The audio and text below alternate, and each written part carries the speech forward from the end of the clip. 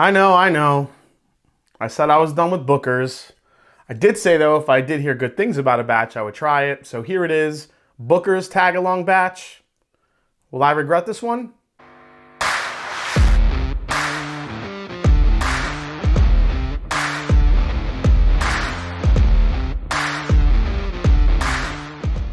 What's up, folks? I am Jason C. from themashanddrum, and today we have the second release from the popular Booker's Bourbon lineup from Jim Beam, the Tagalong Batch, or release 2021-02. You guys may know that Booker's was the first barrel-proof bourbon I ever tried that started me off on my interest in bourbon and whiskey overall, so it always has had, kind of this special place in my, in my whiskey soul. But recent price increases on Booker's with 4 batches a year at about $100, hoping that one of those releases is a hitter, was becoming a lot to ask. So I'm gonna pour this and let it open up a bit while you guys take a closer look at the Tagalong Batch here on the Mash and Drum.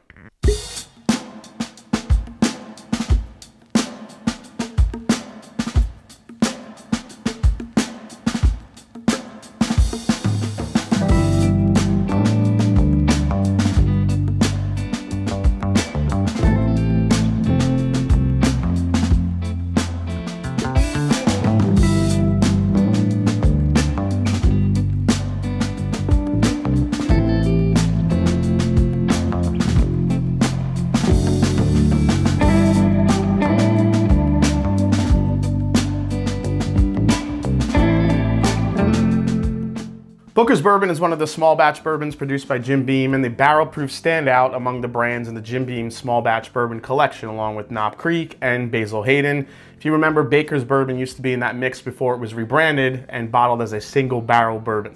Booker's Bourbon is usually aged between 6 and 7 years old and is hand-selected from multiple barrels in the center cut part of the warehouse, where Booker Noe said that the temperature and humidity are the most favorable for fine bourbons. Booker Noe originally bottled his straight-from-the-barrel bourbon as gifts to close friends and family and launched his selections as a brand available to the general public with a very small release back in 1988. This followed the release of Blanton's in 1984, which was a single-barrel product. Now, the reason why I bring up Blanton's is because Booker Noe wasn't too keen on the single-barrel releases because of flavor inconsistency, so he instituted the small batch process for his Bookers, where he thought he can get more of a consistent flavor profile with each release.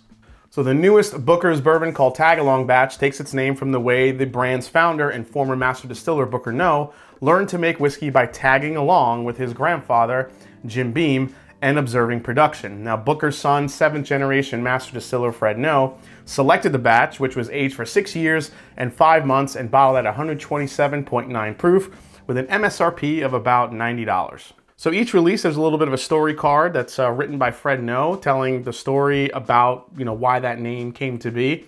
So the passage about the tradition of tagging along is actually a huge part of bourbon history. So I'm going to read that short passage to you, and then we'll dive in. The tradition of tagging along has continued generation to generation. I learned much of what I know about whiskey by following in Dad's footsteps, digesting all the information I could while working side by side at the distillery. It's also a tradition I continued with my son Freddie, and one I hope he'll share with his children in the future. So on the back of the card, it actually tells you which barrels from what production date were part of making this blend, gives you the percentage breakdown as well. So it's always a cool little, little note to read and see how many barrels. Sometimes that list is short, and sometimes the list is pretty long. So let's dive into this one and see if it's as good as I heard it was. Here we go. Oh, I'm liking the nose on that Booker's. So generally with Booker's, you get this most of the time, not all the time. Normally I get this really, shelled peanut, toasted peanut shell type aspect to it. A lot of people love that when it comes to Booker's. It's like the one note that they continually go back for, which is why they keep buying them. The special Bookers that I like, I think just have like an extra level of sweetness. And this one does. This has a ton of brown sugar. Really, really nice. Ton of brown sugar and cinnamon. It's very desserty on the nose. You could feel that proof a little bit. I mean, the nuttiness is there, but it's just not all peanut shell. You get a little bit of, some of those other aspects in there too. All that brown sugar sweetness. Man, good amount of oak presence here too. I'm actually picking up a little bit of chocolate. Dare I say like a little coffee note? Like a little bit of a coffee? Maybe that's because I just had coffee this morning. Maybe I got coffee on the brain. Well, maybe not coffee, but I'm definitely getting a little bit of like a chocolate covered peanut, I think, like a goober. Man, I used to love goobers at the movie theater. All right, let's give it a go, guys. So far, great nose. Here we go. That's good. That's probably better than the last few batches of Bookers that I've had. This one does have a little bit of that extra layer of sweetness to it. I mean, that brown sugar note is just, it's a brown sugar bomb. There's a lot of it going on, a ton of vanilla, obviously. You know, that rich caramel, rich vanilla, brown sugar. It's something that's really kind of the one of the stamps of a good Booker's batch. Usually it's also that rich, like dry peanut shell that a lot of people like, but you know, if I'm gonna spend the money on a Booker's, I like it to be a little bit extra flavorful than just taste like peanut shell. Let's go for another sip. A little bit of smoke in there, get some of the barrel char. Yeah, I'm actually picking up a little bit of that chocolate on the palate too. Just like a little bit, but enough to keep it interesting. The brown sugar, the vanilla, the sweetness, it's got the proof to it. I'm digging this batch. This is, now is it, well, we'll get into what I think it's worth, but let's go for another sip here. All right, so front of the palate, you get all the sweet and you get all the spice. The brown sugar, the spice, just takes over the front of that palate. As it works its way back, here comes that little bit of a peanut shell. You get all the cinnamon, you get some more of that spice kick. Again, a little hint of chocolate comes in, just a ton of brown sugar, you know, the vanillas, the caramels. And then, you know, like all Bookers, you get a nice long Kentucky hug here, a nice little long finish. It lingers, it's spicy, a little bit of that oak char. All right, one more sip, then we're gonna compare it to probably the last favorite batch I had, which is the Booker's Country Ham, which is the measuring stick for all future Bookers from there on out. So here we go. That's nice. That is just a good, sweet, smoky, little bit of chocolate, a lot of brown sugar. It's a very well balanced Booker's. It doesn't go too sweet and it doesn't go too far of the peanut shell note that, like I know a lot of guys, like you said, I know a lot of people love that dry peanut, some of that real like roasted peanut characteristic in some of the Bookers. But if I'm gonna spend the money, I want more than that. I want a little bit extra sweetness. So let's compare it to Country Ham. All right, guys, so here's Country Ham. Country Ham came out in 2019. It was the third release in 2019. This one was 6 years, 4 months, and 2 days. So actually a little bit younger than the Tagalong Batch. And this one comes in 124.7 proof.